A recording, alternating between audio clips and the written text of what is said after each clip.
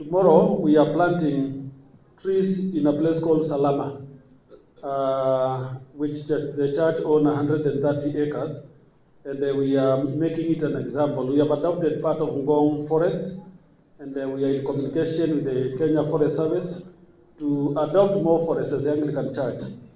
And that's why we get worried when we hear the Shamba system being introduced, because it has potential, especially in the indigenous forest.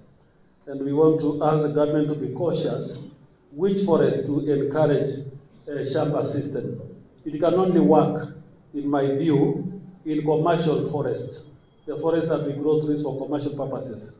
But for the indigenous forest, let us keep them as they are, because that's what God has given us.